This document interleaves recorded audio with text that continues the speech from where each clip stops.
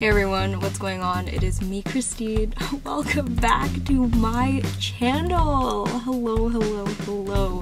And hello to the guy that decided to park right beside me with his window full ass open. Today I'll be sharing with y'all my fitness diary from the past couple months. Partially due to the state of the world within the past couple months, it has really helped me get into fitness, get back into fitness. Also, before I really get into this video, please know, I always want to make this very known in my videos. I'm not here to offend you. What I'm saying is my opinion of myself based on my experience. Before we deep dive into the video, briefly talking about Black Lives Matter and the broadness of it, I want to refrain from saying you need to, or you have to, or you should. I believe that if I am gonna speak on the topic, it should be a dedicated, really conversational video, but I feel the heavy need to at least address it in this video. I think that we should always remember that everyone is human. I believe that when we do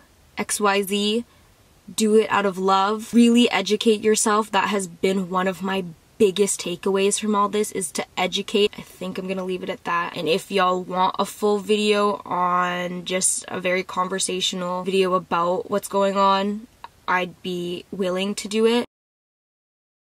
Sorry if I'm looking down, I do have points just to make sure things are as chronological as possible. So let's take it back to the end of Chloe Ting. I did the Chloe Ting 2-week ab thing. There were results, surprisingly. If you want to check it out, links will be down below. After getting those results, there was a little bit of momentum from that, but it not very quickly, but it quickly slowed. After about 3 weeks of doing that challenge, I wasn't exercising. Just the momentum from doing the challenge and getting results faded. So about 3 weeks after I basically fell off of my fitness, I'm gonna read this off, but TikTok. So, you know, you're scrolling, you're looking at harmless workout videos and results, and just any like fitness video in general. You're just scrolling, but it slowly turns into comparison or shame or even hatred. Seriously.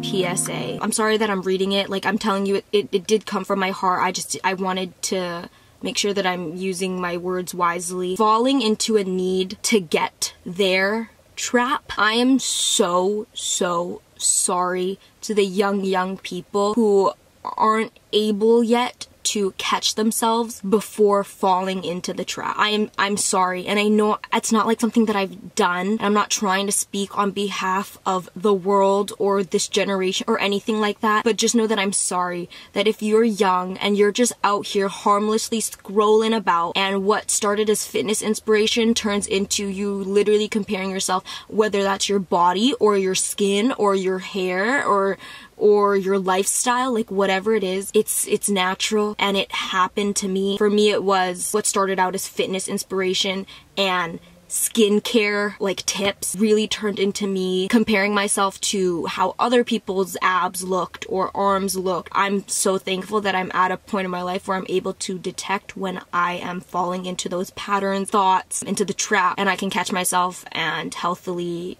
get out. So I realized if I want abs to come from me working hard and wanting them for myself. I want to honor my body, and I want to be strong. At the end of the day, if I have abs and I'm not strong, what's the point? In my opinion, remember that. I don't have life-changing advice for you. Just know I'm sorry. You are so gorgeous, and I know that you are on the other side of the screen right now, and you probably don't believe me. You're like, this girl's being way too cheesy right now. But like, whether or not you believe me, I believe that you are so beautiful and gorgeous, and you're worth it. I believe it.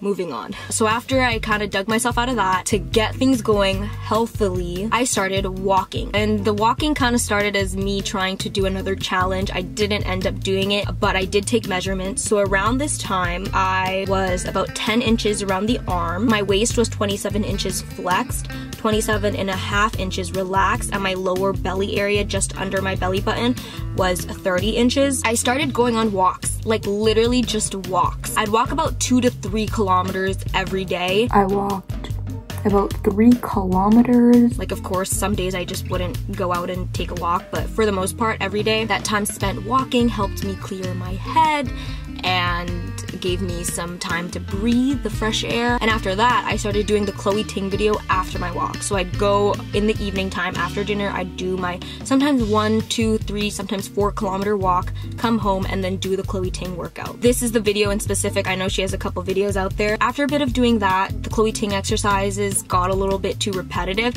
so I tried a Jillian Michaels ab workout video and an exit video. I even tried doing a dance cardio video, which was so fun. I was surprisingly very sore from that, so I'll link all those videos down below. Especially when it would rain and I couldn't do my walk, it was a nice way to switch it up, but also get some cardio in. So at this point, things got a little bit repetitive just following the videos, and I also realized the exercises that I do like, that I prefer, that I feel are really helping me get stronger. The car is gone! And so what I started to do was just go on Spotify, shuffle a playlist of mine, and just do those ab exercises that I really enjoyed, new ones that I've learned, for 2 to 3 songs. Once again, some days I do it for 1 song, sometimes I do it for 4 songs. The average, 2 to 3. I did have this weird fear. I wanted to switch things up, A, but B, I was scared that if I was gonna switch things up, I was gonna lose the progress that I had made. It's a dumb fear, because at the end of the day, if you're moving, like, it's not, I don't know, I just had this weird fear, because my fear at the end of the day was like, oh, if I'm doing all this and I'm seeing results, but I really want to switch things up, but I'm scared that if I switch things up, then my results will leave me. That was my logic.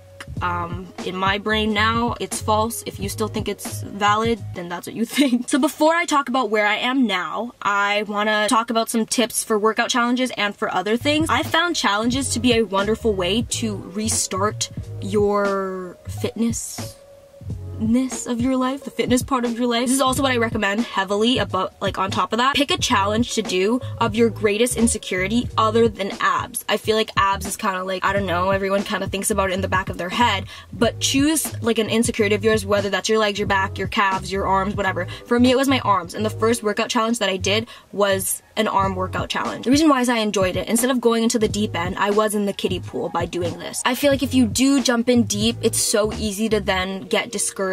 And when you do a challenge that isn't your abs, you're building more of the habit, the discipline. Instead of like craving that like crazy burn, you're just focusing on you doing something, like a little something for yourself. Please listen to this one. If it feels wrong, don't do it. I'm gonna be reading off again. I have never ever wanted to go into a calorie deficit ever in my entire life, and I still don't want to. When I was doing the Chloe Ting abs and my walks, I really wanted to get visible abs. Research took over me to figure out how I could get visible abs or to lose fat in that area. And I've always known that the answer is a calorie deficit, but I always wanted to learn if there was something else that I could do. And it does make sense. Being in a calorie deficit, if you burn more than you are consuming, or the energy exerted is greater than the energy that you're inputting into your body, into yourself, being in a deficit makes sense. It's not unhealthy or anything, but within me, it just felt so wrong. I don't want to say like against my morals, because I don't really know how the moral thing connects with like not wanting to go into a calorie deficit, but it felt wrong right off the bat. It was my instinct that I just never wanted to go into a calorie deficit. So where I am now, I've been doing the Emmy Wong arm workout video. I'm doing a video on that. I'm on day 10 today, so the video will be out next week. I've also been doing so many more hikes or just like walks in nature. Oh, wild. I was literally screaming at the end of it because y'all, my thighs were burning. I could cry. And those have been actually so wonderful, so great. I've been highly enjoying it. It's fabulous in my opinion. So just like, why? How are we both wearing jeans right now and walking up this steep mountain? And once again, I wrote a little thing on my phone. How I'm feeling right now, I feel at peace with what I'm doing, that I'm doing something good for my body. When I look in the mirror, I can breathe. Sometimes I smile, even dance. But overall, my body is a temple, and I want to treat it well. I don't want to be too hard on myself, and I don't think I have been either. When I'm tired, I rest. When I feel like I've been slacking, I really want to try and focus in more. I'm really hoping that I can continue these videos in more of like a vlog style instead of just me sitting down and showing y'all clips. It's just like a really nice documentation type situation of the nation, you know. Anyways, I hope y'all enjoyed this video. Check out all the links down below. Also, a side note, thank y'all so much for the support recently. Like, it's been so wild to me. Like, my brain is like, I can't even comprehend it. Every single morning I wake up, like, it's so wild to me. So thank you so much. I love you so much. And I'll see you in a little bit.